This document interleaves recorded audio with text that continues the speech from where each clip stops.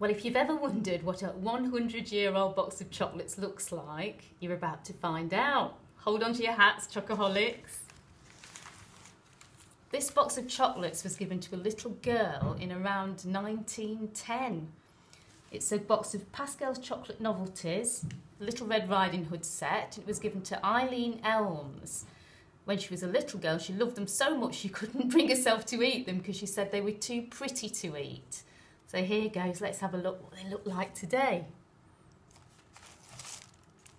Ta-da! I think even the most ardent chocoholics might not fancy one now, but as you can see, chocolate's still there. Little Red Riding Hood in a red cape, baby with a blanket, a gentleman in a sailor suit and another lady in a paper frock on a bed of straw, all intact.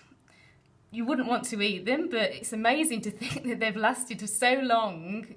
The lady who couldn't bear to part with them, she couldn't eat them, she died at the age of 99 in 2007. And now she always her dreamed these chocolates would be put on display somewhere, maybe in a chocolate museum. And they'll be going under the hammer at Hanson's Auctioneers in our December fine art auction with an estimate of £70 to £100.